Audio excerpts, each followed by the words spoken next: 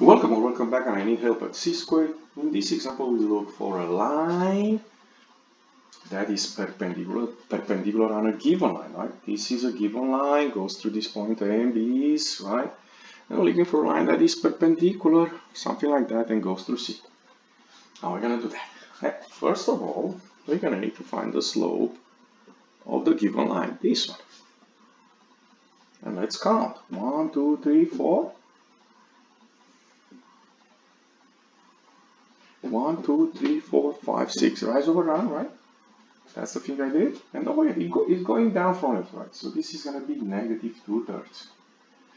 And I'm going to call this one M1, right? Because this is first line, L1. We're looking for a second line.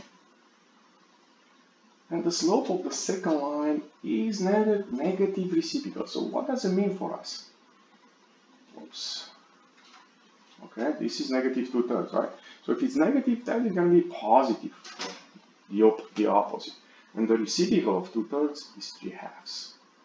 So the slope of the second line is 3/2. And now we have two choices.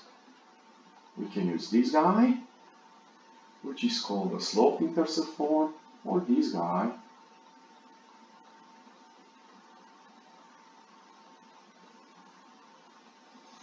okay? So I'm going to use this form now. And what do we get? And by the way, if I use that, the slope, like I said, is 3/2. And now the x and y are nothing goes to the coordinate of point C, which is negative 3 and 4. So let's see what we get. So we're going to get y equals 4 equal and x, okay, 3/2, because m is 3/2. X is negative 3. And we're going to need to find this b. That's the way we do this form. So we get here 4 equals negative 9 over 2, right? Because 3 times negative 3 is 9, negative 9 plus b. And we're going to add 9/2 here to 4. Now, it's good if you remember that 4 is nothing else than 8 over 2, right? So what do we get here? We get here b equals 8 over 2, right? Plus 9 over 2, 17 over 2. So that is how much b is, 17 over 2. So we have now the equation, right?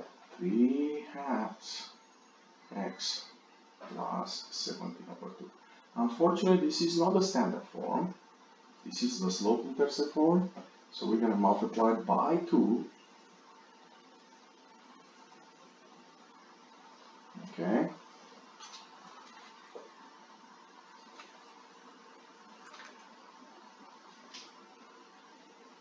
By 2.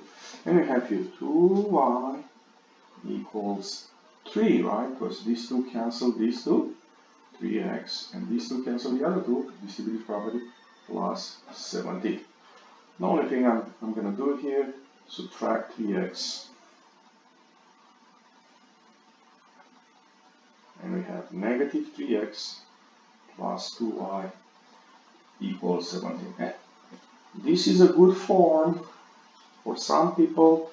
Some people don't like the negative 3x, so we're going to multiply by negative 1. Or change the signs, and we get this form. So be careful. Some people like the first term to be a positive guy, and that's it.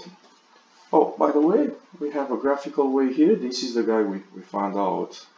3x minus 2y equals negative 17.